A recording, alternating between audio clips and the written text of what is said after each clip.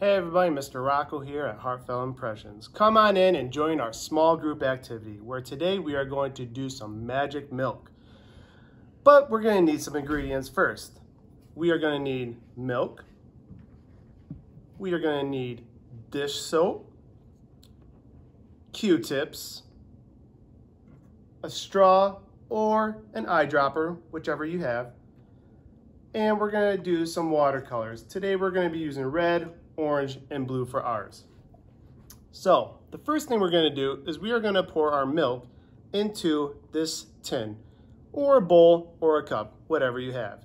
You can pour it halfway, all the way, whatever you feel more comfortable with.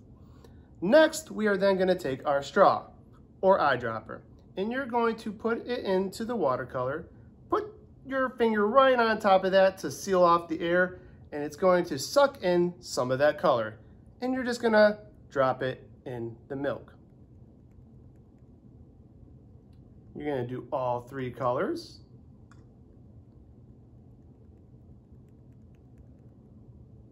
You can use 2 colors, 4 colors, however many colors you want.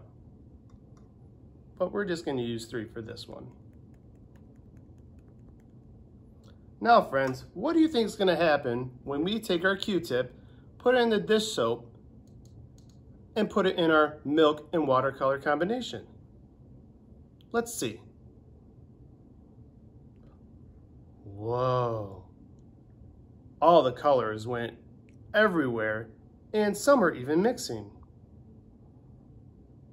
Now, some of the core notes you might hit during this activity are art, fine motor, and observation and prediction. We hope to see you all next time for our next activity.